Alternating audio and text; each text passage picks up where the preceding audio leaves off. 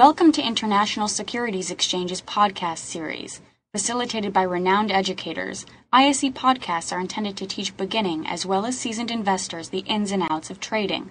To find an updated list of podcasts, please visit www.ise.com/podcasts. Please be sure to listen to our important message following this episode regarding the risks of investing in exchange-traded options. It's a good hedge against inflation. It's a good hedge against real uncertainty. It's really liquid.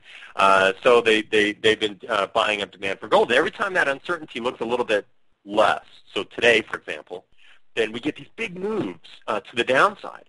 Now, gold and the Aussie have an interesting relationship because the Australians are a big producer of commodities in general, but they're also specifically a big producer of gold for the world. And so higher gold prices is actually very supportive for the Aussie. So the way I look at this is I see that the Aussie has been consolidating for the last couple of months. We were just looking at that chart. The Aussie has been consolidating after having really lost a lot of value versus the dollar. We had that big uptrend on the AUX, and then all of a sudden we've got gold starting to look a little bit weak, and we're against a fairly significant, I would say, considering the time frame, resistance level. So what if things do start to peel off here a little bit and gold does start to come back down?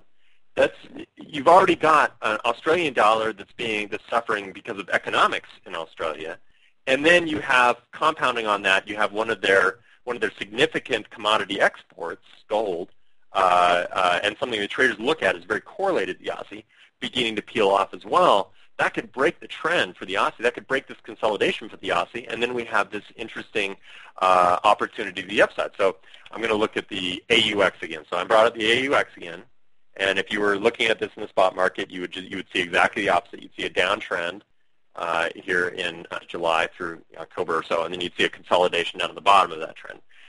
But we're just bumping right up against the top or the bottom of the market, depending on how you're looking at it.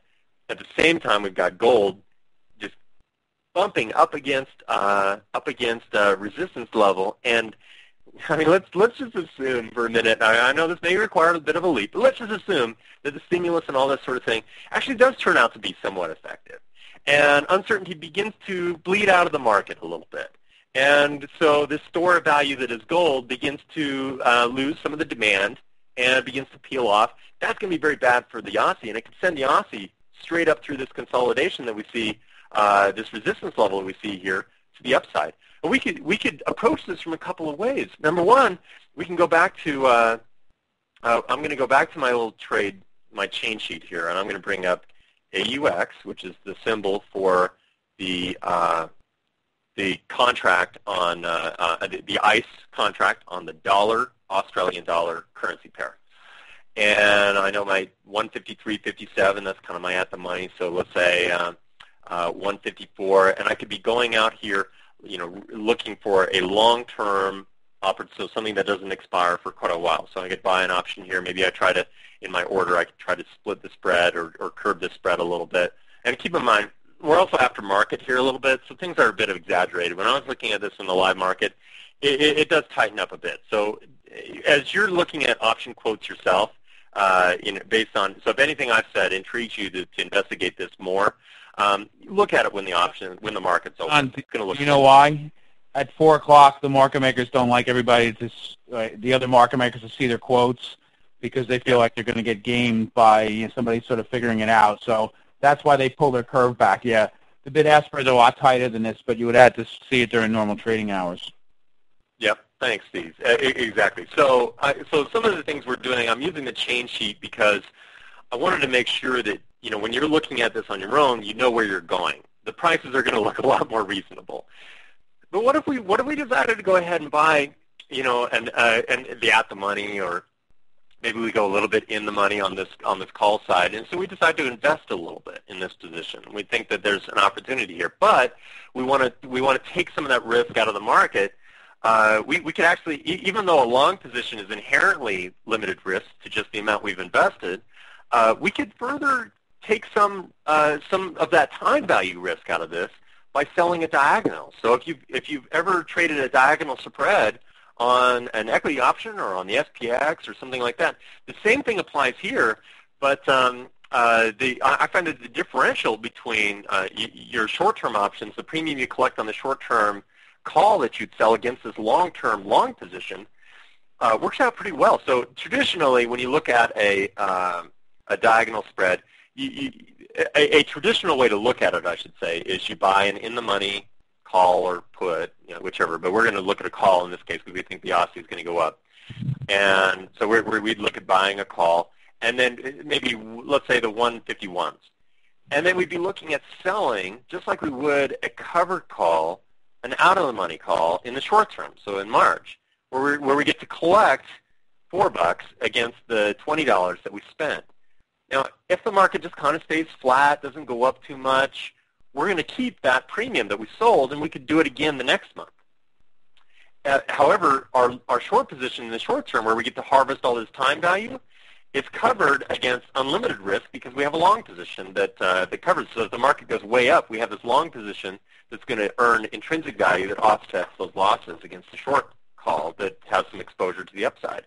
So it's just one more way we can limit our risk and approach a market problem where we see that there's some fundamental and technical reasons that upon a breakout above this resistance line here on this consolidation, there may be some real opportunity. We could easily see the Aussie dollar at 185, 190. There isn't any reason why we couldn't see it up there. Starting to approach 2 Australian dollars to the U.S. dollar, especially if the dollar stays fairly stable this year and gold begins to collapse. So it's one of those ways we could take advantage of that opportunity upside, but start to pull out a little bit of that risk associated with time value by diagonalizing it. So I'm gonna pause here. The couple of reminders. I've got my chat screen up.